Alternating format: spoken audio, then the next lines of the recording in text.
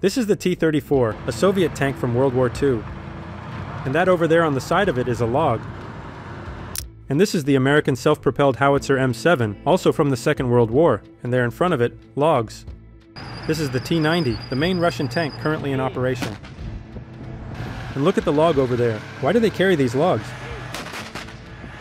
The large contact area of the tracks distributes the weight force that the vehicle applies on the ground, resulting in a much lower pressure compared to wheeled vehicles, and that's why tracked vehicles have a good ability to travel on swamp and mud soil.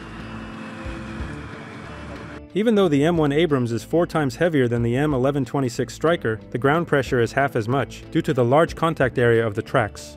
The tracks are very efficient for swamp and mud terrain, but there are situations where even they can't handle it.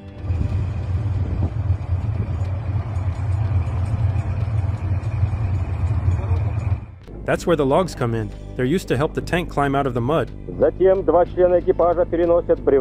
log is secured to the front of the tracks with hooks or tow cables. As the tracks rotate, the log moves to the rear and is then disconnected. The process is repeated until the tank is free. The downside is that it can only move in a straight line. The log makes it easier for the vehicle to step on a firmer part of the ground, increasing traction. In cases with very muddy soil, there is also a small increase in propulsion by the reaction to the mass movement of the soil, throwing the mud backward and propelling itself forward. The log must not be wider than the vehicle and must be about 10 feet long and 7.5 to 9 inches thick. This same principle can also be used in passenger cars. If you ever need it, now you know.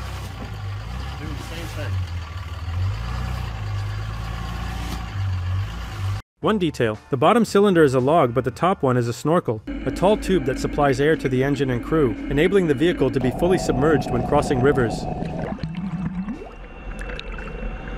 As you can see, there are several logs on the sides of this M4 Sherman, but the main reason was different. During World War II, some US soldiers added them in the hope of reducing the impact of German anti-tank weapons. The idea was that it would detonate prematurely before touching the armor, dispersing the metal jet and preventing it from fully penetrating the vehicle. However, its effectiveness was never proven. Instead, it mainly boosted the crew's confidence. Like the use of sandbags, it increased fuel consumption and caused additional strain on the suspension. As can be seen from this Mark IV tank from the First World War, it is believed that the British Philip Johnson was the first to design this device to help stuck tanks to free themselves. But over the years, the West has relied less on this technique, giving preference to recovery vehicles such as the M88, which are more effective and capable of rescuing damaged vehicles.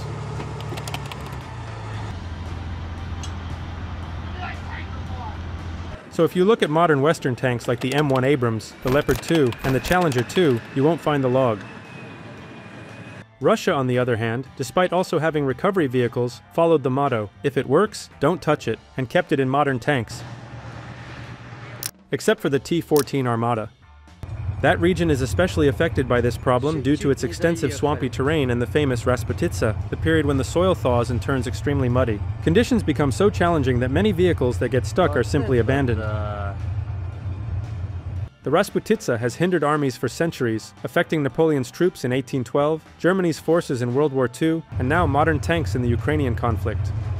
When this happens, an alternative is to use traditional roads, resulting in massive convoys in a row, making them an extremely easy target. But if the tank avoids the main roads and gets stuck with no rescue vehicle nearby, the good old log might be the only solution. You know how it is. It's better to have it and not need it than to need it and not have it. A simple and very effective idea. And do you think it's still worth keeping the log on modern tanks? Thank you for your company, and until next time. Крепление бревна гусеницы с помощью этого троса. Да, машина пошла. Вот преодолевается трос. Бревно утапливается в грунт, и машина пошла.